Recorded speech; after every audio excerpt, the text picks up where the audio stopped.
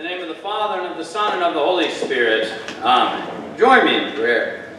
On my heart imprint your image, blessed Jesus, King of grace, that life's riches, cares, and pleasures never may your work erase. Let the clear inscription be, Jesus crucified for me, is my life, my hope's foundation, and my glory and salvation. Amen. Hallelujah, Christ is risen. He is risen indeed. Hallelujah. I had an old professor at Fort Wayne, Dr. Masaki, a teacher of doctrine, who used to tell us, when you ask a law question, you're going to get a law answer. Usually this was when we were asking, is it okay for me to turn in a paper late? And he would say, no. That's the kind of question this young man in our text today asked. Good teacher, what must I do to inherit eternal life? Keep the commandments, says Jesus. And then Jesus goes through the second table of the law. Oh, Jesus, come on. I've done that since I was a young'un, since I could crawl. That's not the actual translation, that's just my version. Well, says Jesus, sell everything you've got, even the shirt on your back, and give it to the poor. But hey, don't worry about it, fella. You're going to have treasures in heaven. And come on, get up. Follow me. King James Version actually says, pick up your cross. Follow me. But we all know how it ends. The young man walked away all sad and crying because he had a lot of stuff. Or at least stuff he really liked. And that's the problem with the law. It demands everything from you. You can't keep some of the law and be saved. No, you'd have to keep the entire law, not just by doing it, but in heart, soul, strength, and mind. And on top of that, you'd have to be a pure, perfect person doing it. That's what the law demands. The problem is the law doesn't save you. No, it makes demands of you. The law demands doesn't suggest like, hey, this would be a neat way to live. The law demands that you love God and love your neighbor completely and unconditionally. So how are those possessions of yours? Today isn't just about money. That'd be simple, right? Because some of us don't have much money, so we hear this and go, I'm good. I don't have a lot to give away anyway, so it's not a big deal to me. No, it's possessions, treasures, things to which your heart clings completely and trusts in. And it can be something as big as $50 billion. Or maybe as simple as a raggedy old wrap. Like my son Ty Guy. We love this little guy. But he looks kind of like Linus carrying around his wrap with him. But he has this blue wrap, and if you look closely at the blue wrap, it's right over here. If you look closely at it, don't say confessionals never use visual aids. The wrap, you know, it's blue, but there's this white part on it that just looks terrible. Originally, this was one of these little wraps that you'd wrap a baby in so they'd be comforted and calm, and they'd relax. And it turned from this beautiful white wrap into what it is today.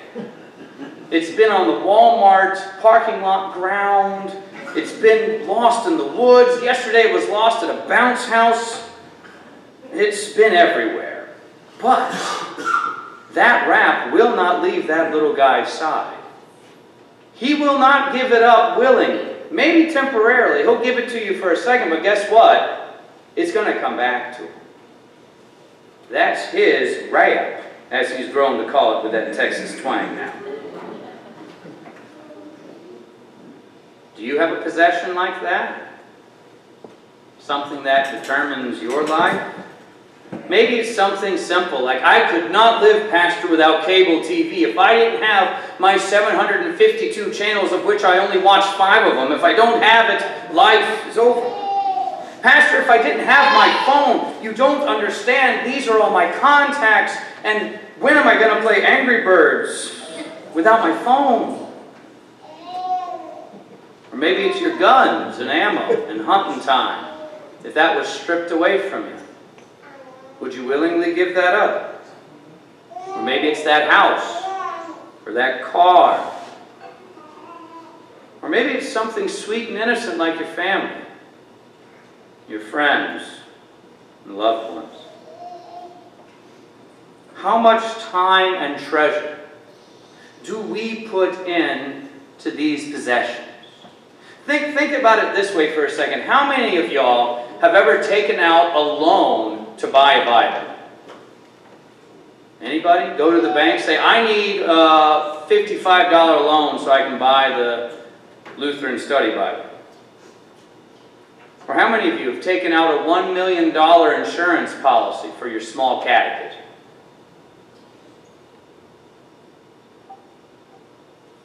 Have you given your everything for God and your neighbor? Have you given all your time, talents, and treasure, and kept nothing for yourself? That's what God expects. That's what the law demands. Have you done it? Given all and kept nothing for yourself, and relied completely on Christ? I think most of us would have to answer no. Well, none of us have done that. None of us have just given away everything and followed Christ. But guess what? Jesus did. That's what Jesus said to the young man. He didn't say, if you sell everything, you'll have treasure in heaven. He just said, you'll have treasure in heaven. That treasure is not based on your works or obedience, but on what Jesus was and is willing to give up. That's the lovely thing about an inheritance. You don't earn it. It's given to you. Let's not ask the young man's law question, but instead petition our Lord. Lord, save me. Grant me eternal life according to your good and gracious will.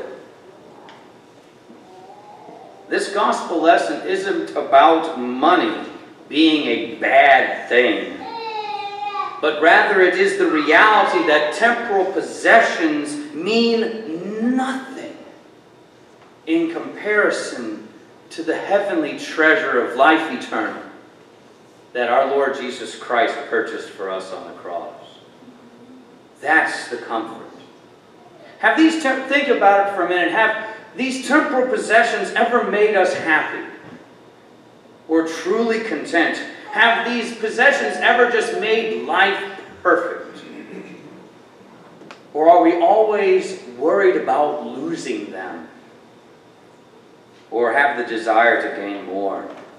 That's the problem with earthly possessions. They don't do anything for us, so let's get rid of them then. Because Jesus gives us an eternal possession. The forgiveness of our sin and life with Him in heaven. That's a possession. And that possession, that inheritance, is never a burden but a blessing that comforts us in any trial or tribulation that we face during this earthly struggle. And that inheritance of the gospel is handed over to you. Jesus died and sealed his last will and testament that all who are under the wrath of the Father and captives of the devil would be freed.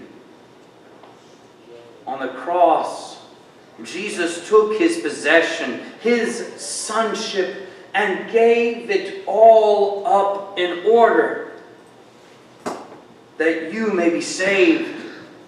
He was forsaken by the Father and left to die. He gave it all up for you in order that he could give you not some, but all that belongs to him. For Jesus is not dead, but is risen and lives and reigns to all eternity to grant you who have nothing before his Father. He gives you everything.